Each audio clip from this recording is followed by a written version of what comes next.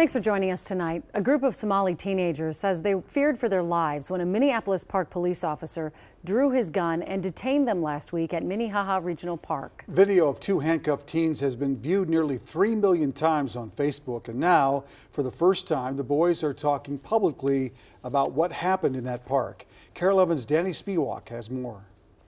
When I was at the park, I was just trying to have a good day with my friends. Adam Gaffey wasn't shown in this Facebook video, but he was one of 4 teens placed in handcuffs by park police last week after someone called 911 on them. They mistreated us still, and they wouldn't listen to us. I thought, it just doesn't make sense. Before police arrived, the teens say they were targets of racist threats from a white teenager. An eyewitness described the same thing. Was threatening these kids with a knife and coming at them with a garbage can, calling them the N-word. But when officers responded to the disturbance, park police say one officer pointed his gun in the general direction of the Somali teens. I was scared. I thought that would be my last day of this world. I was scared that he was going to shoot me. The park police chief has said officers were acting in response to the 911 caller who claimed the teens had knives and that one said he had a gun in his backpack. No weapons were found.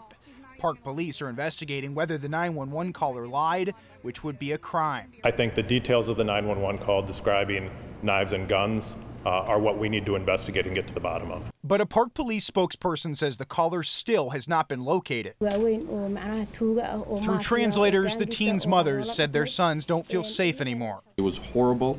They treated our children as felons and as thugs. A spokesperson says the park board and park police apologized to families in a meeting last week, but the teens say they're still shaken. And I felt like I was discriminated, and I felt like it was not supposed to happen, and I hope it never happens to anyone again.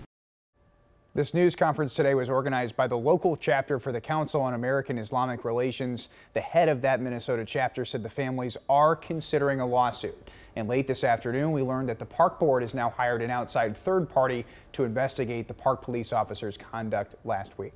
Back to you. All right. Thank you, Danny.